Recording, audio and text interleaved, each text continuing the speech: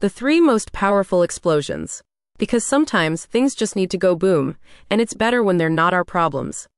Number 3, the Tsar Bomba. The biggest nuke ever tested. It was so powerful it could have wiped out an entire country. But hey, the Russians thought, why not make the world a little brighter? Spoiler alert. It wasn't the world that got brighter, it was the sky. Number 2, the Krakatoa eruption.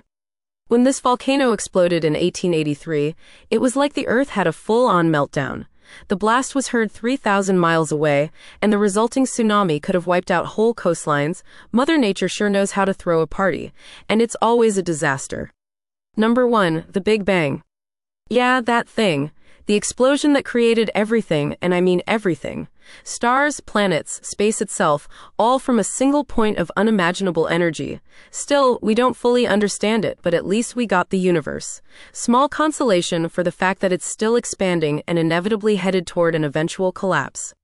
Did you expect this? Hit the subscribe button and like the video for more interesting facts about the world.